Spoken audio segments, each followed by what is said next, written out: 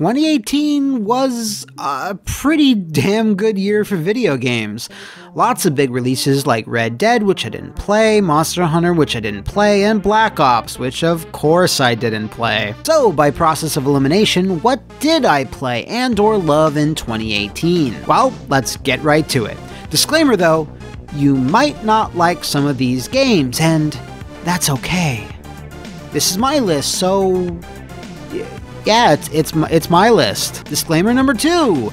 I decided to construct this video a bit differently, so for each game I'm going to put more focus on the one singular component that I enjoyed the most, and made it stand out for me. Also, one last thing, there might be some minor spoilers of things like costumes and maybe some later levels, so if that stuff bothers you, don't say I didn't warn you. Oh, and final disclaimer, I hope you enjoy it.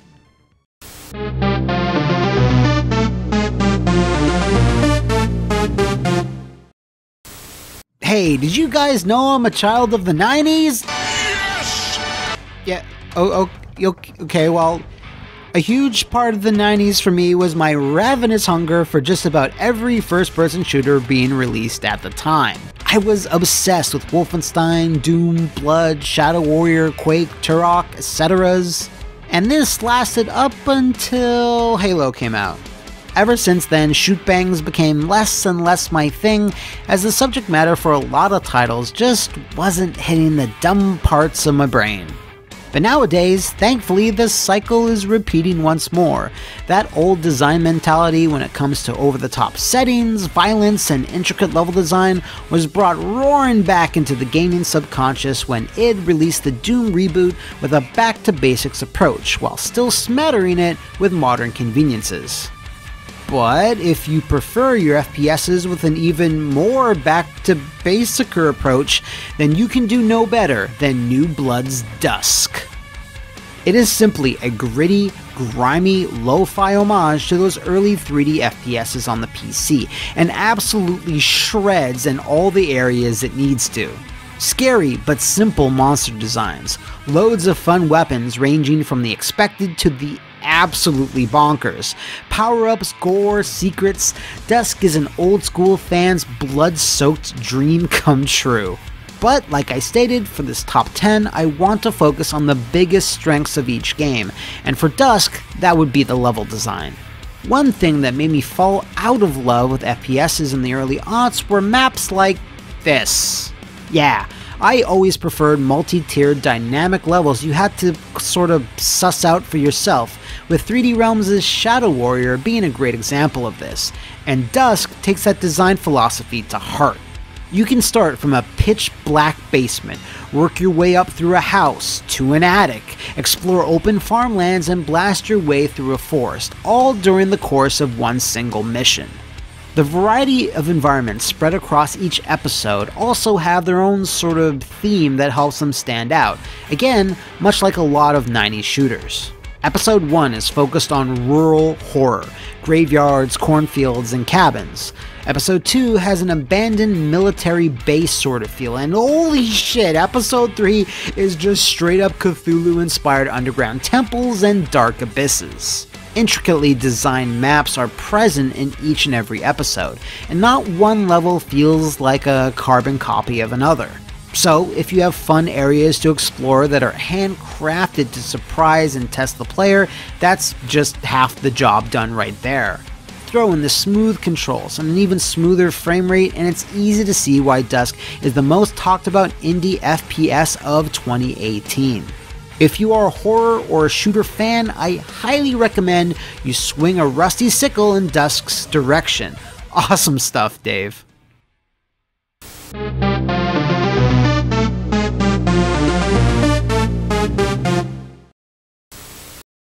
So let's talk about the polar opposite of Dusk, and that is Devolver Digital's Gris.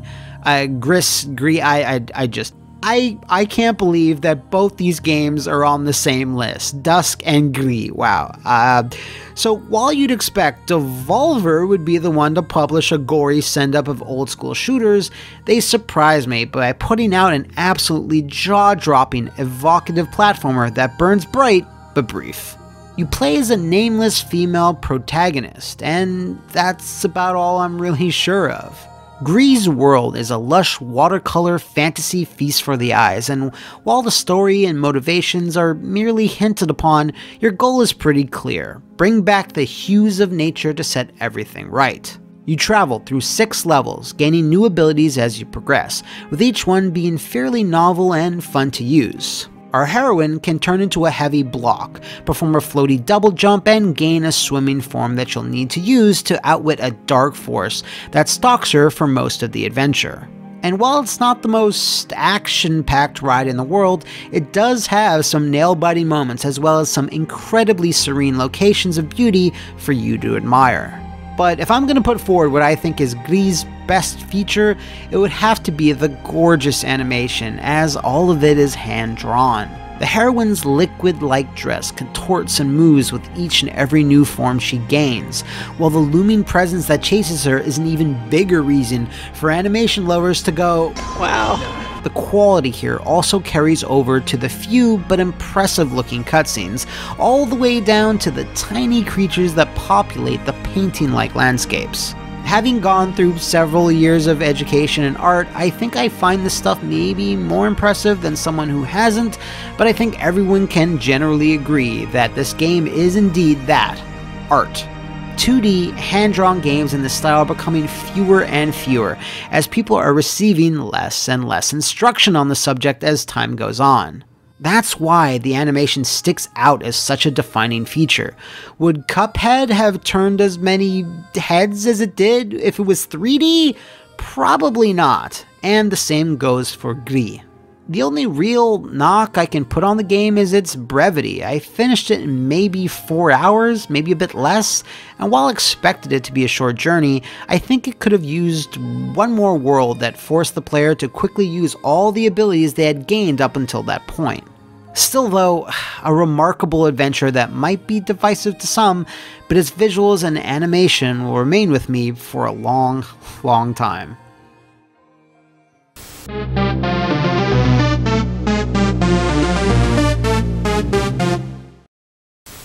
The one-word game titles continue, but this time with the magic of VR.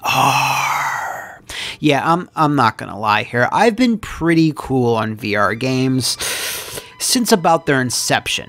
The wow factor quickly faded for me, and I just wasn't seeing any titles that really even justified being in VR or were anything beyond elaborate demos or experiences. That is, until I was charmed, smitten, and wowed by the amazing and oh so cute world of Moss. Your time has come at last, dear reader. God, I just love this one. Now, Moss tells the story of Quill, an adventurous mouse that inhabits a world much like Watership Down or Wind in the Willows, that type of stuff. The threat here is a beast-ass fire-breathing snake named Saforg. Damn, that's a name. Yo, I'm gonna call you Saforg from now on, mother- Anyway, your uncle is kidnapped by Saforg's goons, and you have to go on a quest to save his ass. And that's the basic plot, but I'm not here to talk about the plot. The thing I want to single out here is Moss's use of VR itself. If you call yourself a VR trooper, you'll find that most games are played in the first-person perspective. Shooters, action sports, hentai booby-wooby games, and the like. Moss is also in first person, but you are simply watching the game from that viewpoint, and you're controlling a character, in this case Quill, in the third person. See, your role in the game is being some type of celestial being who towers above the world of Moss, and while you manipulate Quill with your controller, you can look around freely and even use your godlike powers to move obstacles out of her way. You're basically playing co-op with yourself as you move your mousy warrior around, killing hostile creatures and making narrow jumps, while also pushing around blocks and bridging gaps. Bring that glass. And your sidekick too. We're going to need them. All of this wouldn't be nearly as novel or work as well if it wasn't in VR, as the head tracking allows you to get lower to look into the tiny cottages, water wheels, and see things from an angle you otherwise couldn't if this was played from a traditional third-person viewpoint. I hope I'm doing it justice here, as this use of VR was a revelation to me and just proves as long as developers think outside the box and simply just don't fart out the 3,267th wave-based zombie shooter, VR can provide some truly amazing experiences. Not to mention, Moss features charming voice acting, music, art design, and light, fun gameplay that's not especially difficult, but remains wholly enjoyable. It's over in about 5 hours, but it's gonna be some of the cutest, most goddamn magical hours of your life. If you need a reason to get into or get back into VR, you can do no better than Moss.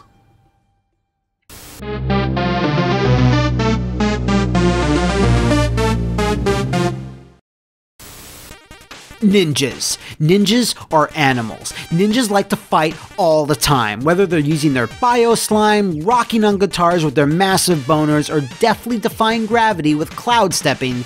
You always know you're gonna be in for a good time. This principle remains true in Sabotage QC's The Messenger, a title I first got to play at PAX East almost a year ago and have since fallen in love with. Hard. Not since Shovel Knight did I feel such a sense of authenticity, polish, and love for the source material as what's on display here. Because at its core, The Messenger is a love letter to Ninja Gaiden, Wrath of the Black Manta, Metroid, Castlevania, and hell, just about everything classic you can think of, while still having lots of great ideas of its own. In fact, I think no one component of The Messenger is overwhelmingly its defining trait, as it has some fun, witty dialogue, satisfying and challenging platforming, and a meaty quest you can really sink your teeth into. However, there is one aspect I decided to spend more time on. Peel your ears back and listen.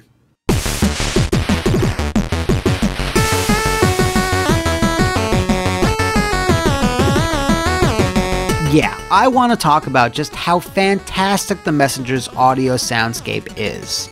Just off the bat, amazing, catchy compositions that harken back to the 8-bit era that, while not to disparage OSTs of other games, is just simply a cut above the rest. Then there's the little audio details, like the music becoming muffled when you're underwater, a trick I remember from Mario Galaxy, but this might be the first 2D game I've ever seen to implement it. The satisfying sounds of hits, explosions, and fanfares when defeating a boss. Hell, even the sound of dying is entertaining. There's so many extra steps the developers didn't need to take. Usually, if you're trying to invoke certain eras or motifs, you can put all your energy into the visual design and just call it a day. People would be happy with just that. But with The Messenger, Sabotage decided to put all their energy into the visuals and the audio across 2 different time periods. So, just to be clear, the big thing with The Messenger is that you are constantly warping between the past and the future, sometimes within seconds of each other. The catchy 8-bit tunes will then suddenly switch to a punchier 16-bit version in time with that transition. It's an audio orgasm, to say the least. Both the future and the past versions of the Messenger OST are equally awesome, so no matter what time period or level you're in, your ears are gonna thank you regardless. Not to mention the surprisingly deep and layered story teeming with multiple memorable characters, the sublime and pixel-perfect platforming. All of this stuff is essential to The Messenger's magical recipe. However, I just still feel the music is something that threads it all together. If you consider yourself a fan of older franchises from the 8-bit or 16-bit eras, you'll find something that'll make you smile and nod wistfully with The Messenger.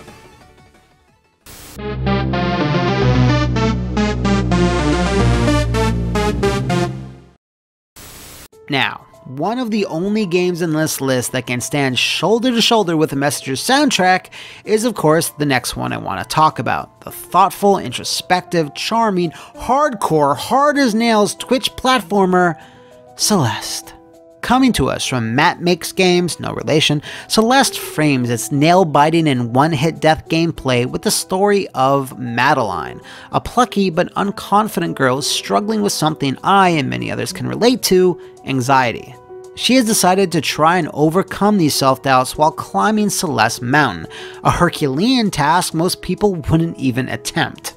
She feels this is something she needs to do and that'll hopefully help her in some way, even if she's not exactly sure why. So while I could talk about the amazing pixel work, the masterclass OST, or the razor-sharp precision of its controls, let's talk about Celeste's themes.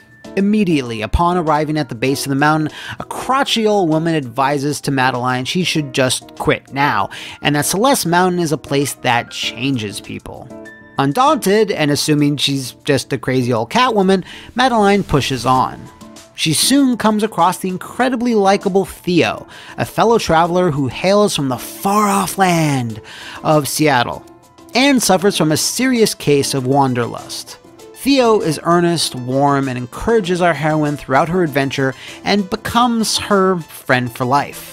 The other main character I wanted to mention is Badeline, the magically spawned doppelganger of Maddie who is composed of all her fears, worries, and stressors. Badeline is the main antagonist that will show up at all the worst times to ruin your day and will constantly tell Madeline that she'll fail. And fail you will, as the muscle memory platformer gameplay is indeed punishing at times. You'll explore magical caves, deserted mountain hotels, parallel dimensions, and all these thematic elements or characters are used just at the right time. Not one level feels the exact same, as there will be some new type of gimmick that keeps it feeling fresh, and the rotation of characters that the game focuses on for each chapter is also pretty varied. One particularly important scene happens with a gondola ride that Madeline and Theo need to take to progress. Madeline suffers a sudden panic attack, and Theo introduces a subtle bit of gameplay on how to deal with such an attack. Having gone through a few of these in my life, I thought this moment was handled incredibly well and is gonna stay with me for a while. The game wraps up with a thrilling conclusion that simply escalates in emotions with every step Madeline takes closer to the summit. Even though the gameplay is so simple and you're just basically moving up the entire time, you always have your reason for doing so, which is a great driving force. And again, that's still discounting all the other things the game has to offer, especially when it comes to replay value. Celeste presents lots of unlockable bonus levels that don't mess around, even more collectibles, and lets you customize a series of rules that can make the game easier or harder depending on your preference. In terms of pure platforming, it's in a league of its own, but its narrative themes, deftly tackling subject matter few games would attempt to, is what makes Celeste stand out and shine.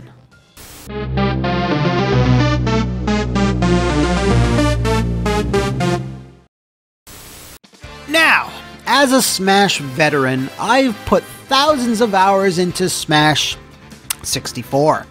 Seriously though, while I did indeed play the first two entries in the series the most, and considerably dropped off after that, smashing is something I'm always down for. Okay. Regardless, I don't think Ultimate needs much of an introduction, but I did want to preface this. Upon its big E3 reveal, I wasn't particularly hyped for it. I put the least amount of time into Smash 4, and leading up to the E3, I assumed it was just going to be a simple port, like, you know, Mario Kart 8 Deluxe. I'm sorry, Matt. But over the course of several directs, I was consistently more and more impressed with all the little changes, additions, and characters Nintendo was just heaping onto the character pile. The whole "everyone is here" mantra they stood by really actually started to feel like it. This indeed was the ultimate version of Super Smash Bros. This is also when I got fully on board. The thing I think most people can agree upon about modern Smash Bros. Is what I'll be detailing here. Content. Unlike a lot of other fighting game series that put out basic, underwhelming versions of their games and charge full price for them, only to just slowly build on it for years later, Smash always comes to drunkenly party straight out the gate. I'm talking about Spirit Mode, World of Light, Classic Ladders, Unlockables minigames, almost every single stage, Omega variations of those stages, and every goddamn character from fiction. Sure, there's gonna be DLC fighters, but in this day and age, you know, that you gotta expect that. And again, unlike some other series, the DLC characters in Smash are treated as they should be, which is being worth the money. Each one coming with their own stage, all their colors/costumes, and their associated music tracks. This is how you do fighting game DLC. This franchise has come such a long way since the Smash 64 days, and yes, that was an experimental game at first, only had a few unlockables, but it had endless amounts of fun. The way that every Smash title keeps one-upping the last one in terms of content is a very rare thing in the industry, and each time people get re-hyped once more. You know, even if they always result in complaining about the game at the tail end of its life. I'm not complaining though. They got fucking K. Rool in here. I'm good. I'm fine with that. If you have a Switch, you probably already like, if not love, Smash Ultimate. And yeah, its online options are not the most robust. World of Light is still not as good as Subspace Emissary, but you know, sex isn't as good as Subspace Emissary. An essential party/fighting game if you're a Nintendo, or you know, Square, or Konami, or Sega, or Capcom fan, Smash is one of the best values for money you can get in 2018.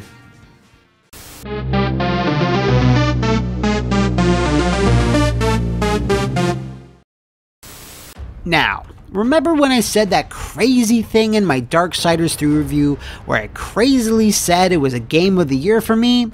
Well, I wasn't as much of a crazy liar as you all thought I was, because here it is at number 4. If you want more details about why I liked Fury's redemption arc so much, go watch that review right now, or then come back here or see it later when this is done. Anyway, long story short, this game just clicked for me, despite, you know, all its technical problems at launch. If someone says I'm weird or, you know, I smell for liking this game, I'd be like, yeah, sure, yeah, maybe. I'm beginning to enjoy the sound of your voice, Watcher. Okay, so Darksiders 3. The thing I was most impressed with was the combat, as it really navigated this narrow line of simplifying it from the previous 2 games in the series, while still making it immensely satisfying and visceral. Like I previously outlined, its tempo is a bit more like a Souls game, a bit more methodical as you lock on to usually just 1 or 2 enemies at a time, dodge their attacks, and then counterattack. But keeping in line with the previous Darksiders games, there's no stamina governing all these actions. However, healing yourself conversely works pretty much like any From Software title. This mixture of more traditional third-person action game animations and attacks, blended with the speed and movement options of a Souls game, is what makes the combat system just so memorable to me. The game only has about 6 main weapons, and that's way less than what Death had at his disposal, and of course that's dwarfed even more by the arsenals in a lot of Souls games as well, so it's quite a handicap to limit the weapon number that much. However, the hollow forms, coupled with the weapons, layering in the arcane counters, it all works symbiotically to provide thrilling, satisfying battles I almost never got tired of. Additionally, if you were to play the game now, you'd be welcomed with a new screen that allows you to change the combat from this style to something a bit more akin to Darksiders games of the past. Heals now instantly give you back your HP with no additional animations, and the bread and butter of your defensive options, the counters, have been improved. You can now dodge out of pretty much all your basic attack strings, making it a bit easier for newcomers and those that prefer looser, more forgivable timing. With this update to the game, you can now pick between both styles, so, you know, it's up to you as to what you'd prefer. There's always a choice, darling. Again, I go into more detail in my review, but I'll take a second here to say that I'm so happy I was able to give this game a second chance after being, you know, pretty frosty on it since its reveal. It's just a reminder that media, yeah, can sometimes still surprise you even if you had your mind made up initially. At the moment, I've had enough surprises.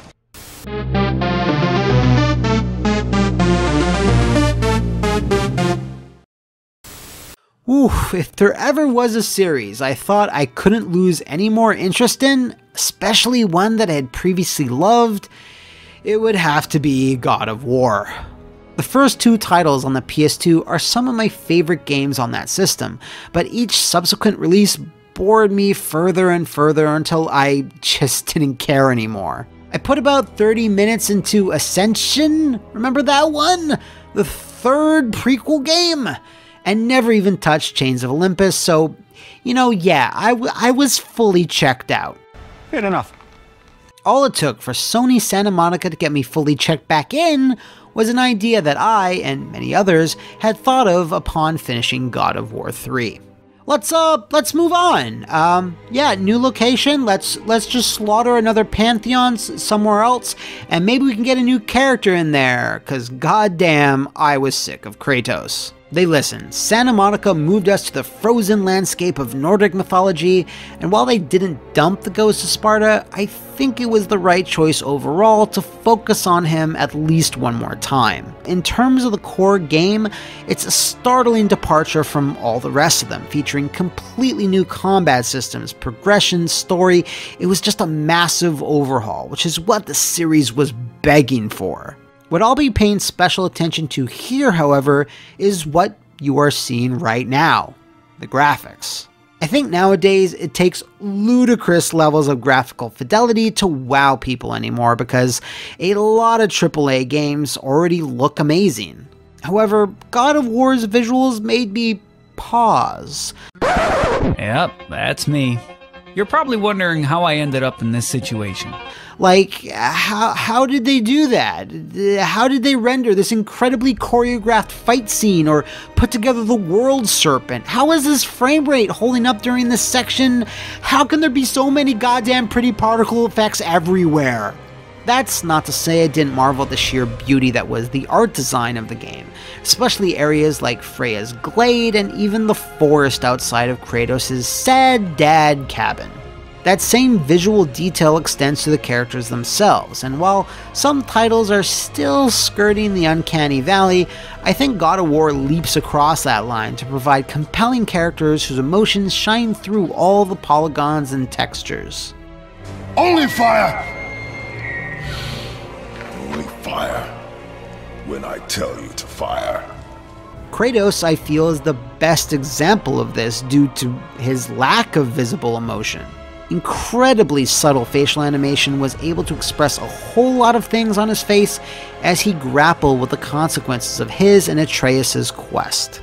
Further proof that advancements in technology can sure make something you thought was old and busted feel fresh and interesting again. Aside from all that, there's also the incredible writing, soundtrack, voice acting, and the axe being a worthy successor to the Blades of Chaos. Damn, there's a lot to like in this one. Yeah, the game kinda meanders around in the middle portion, and I could have done with a few more boss fights, maybe lessen the amount of mindless waves you had to take on, but I'm picking some nits here. Because with all that said, this latest entry in the franchise does prove that you can teach an old god new tricks. Is that the best I could do? So, care to try again?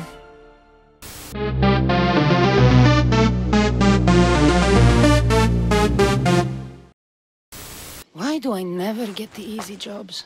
Who knows? Okay, you want to sex up dudes, smoosh down some girls, cuddle up with both, talk philosophy, or fight crazy mythological beasts? Allow me to introduce you to the fun, hedonistic wonder of Assassin's Creed Malakas. Now, much like God of War, I stopped not caring a very large amount about the series after AC Black Flag. I skipped Rogue, Liberation, Syndicate, the French one, and I also watched about 27 minutes of the movie before I just tapped out, and I never tap out of movies. Anyway, fast forward a little bit, Origins was the game that brought me back into the Assassin's fold, and while I liked it and put in over 20 hours, I never wound up finishing it. It came out at the same time as Mario Odyssey, and the story wasn't really super grabbing me, so I did wind up shelving it in the end. However, I did love all the changes to the formula, and AC Odyssey, on the other hand, instantly captured me due to its time period. Ancient Greece is still an area I have a lot of love for, and while I felt the Pegasus had been very beaten to death by Sony Santa Monica, I was excited to see it through the open world lens of Ubisoft, and specifically Ubisoft Quebec. They had started development of this game after Origins, and were able to take a lot of the feedback people had from that game and use it to improve their own. So with that in mind, I feel the strongest element of Odyssey is the setting itself. The Grecian Islands is an area rife to explore, and unlike older God of Wars, which only highlighted a few major locations with a lot of them being fantasy based, Malakas lets you go to Athens, Crete, Macedonia, Sparta, and the most obscure island of them all, etc. Now, a lot of these locations have their own customs, industries, and namesakes. For example, Crete is all about the Minotaur, so people are always trying to hustle you to buy their merch. You know, it's so annoying. There's an island that specializes in catching octopus, so there's a lot of zone archives just splayed onto the beaches there. As your Alexios or Cassandra make their landfall on each island, there'll usually be a few introductory missions that flesh out what that town is all about. I can escort your son to the camp, Master. Good. He'll learn how to be a man like his father and brother, or he'll die trying. Someone will point to a particular building, statue, or effigy that's considered the cornerstone of that island, giving each location their own importance and identity. Aside from that, you'll find mysterious mist-covered landmasses off the beaten track, or off the ocean waves, and you'll come across pirate coves, a literal battle world, sunken ruins. The sheer amount of new places you'll come across is just staggering. There's a constant flow of variety here and a sense of surprise and discovery that I hadn't felt since Wind Waker. But of course, compared to a Zelda, Odyssey has far more to do and, of course, have sex with. I also can't discount the incredibly detailed graphics, the wonderful cast of characters, the meaty combat and skill distribution, armor customization, and of course the intriguing plot. All of these components kept me and Crime Tina glued to the screen. We spent over 80 hours in ancient Greece, and I didn't even do every major side quest, although I did complete all the main story threads, which is a rare thing for me in open world games, and that's a huge amount of praise. If you are into big, expansive, third-person open world titles, then, you know, don't be a Malaka, get on a boat and experience the lush world of Assassin's Creed Odyssey.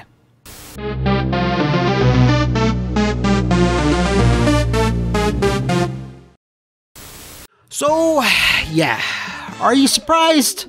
I already made a few videos on Insomniac's superhero magnum opus, so y'all could have just guessed it was going to be my favorite superhero game of all time, and of course, my game of the year in general.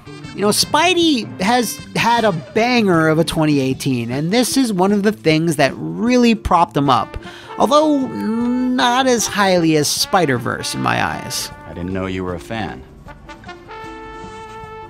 But hey, we're here to talk about video games, so, you know, unlike, say, Darksiders 3, I had a lot of faith in this project since day one, as it just seemed like it was going to be a slam dunk, and a franchise that Sony really wanted to flex. While I always thought Sucker Punch would have been the more appropriate developer to handle the old webhead, Insomniac managed to blow me and my already high expectations out of the water. The story, characters, writing, voice acting, gameplay, it just sets a new standard for licensed IPs in just about every way, especially for a superhero whose games had kind of been languishing for a few years. I'm going to die! In my Spider-Man video essay about why I thought it worked, I talked a lot about the themes and the story, but now, let's focus on the locomotion. I think the feature, a PS4 man, that sets it apart from similar 2018 titles like God of War or Assassin's Creed is in its movement. Web slinging is basically perfected here, in that it really lets you choose how active you want to be. Yes, you can just casually hold R2 and go in that direction, but more advanced maneuvers like the jump vault and exploding off the lips of buildings after running up alongside them really show that you can tear some spider ass across the city if you so choose. The fact you can pinpoint the exact spot you want to land on, talk to some NPCs, beat up some bad guys who are over there, start running throughout a web line, and be right on your way in seconds is just so smooth and polished. It's hard to find any fault in it. Even Spider-Man 2 and some later titles were a bit unwieldy if you wanted to be precise. I need to jump to that precise building. Oh, overshot it.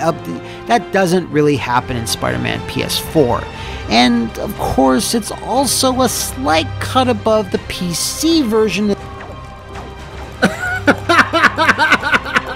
When you are trying to remain faithful to an established character, you have to leverage the things that make them memorable and unique and then emphasize those qualities as best you can. Spider-Man PS4 does this to an almost flawless degree, with web swinging being the common factor that just ties everything together. Just getting from place to place is fun in and of itself, which is something that all the other games on my list don't quite achieve. Anyway, in a time where we desperately need heroes to inspire or just simply entertain us, Spider-Man is my top pick for Game of the Year and the finest piece of software I played in 2018. Alright, lesson's over. Gotta go. Hey, thanks. You know, anytime. If you want to tell me how wrong my list is, or preferably just want to suggest any other top 10 lists I can do in the future, let me know in the comments below or shoot a ropey stream of spider goo at McMuscles@gmail.com. Thanks for watching, everybody, and I hope you'll be on the lookout for my next list, The Bad Game.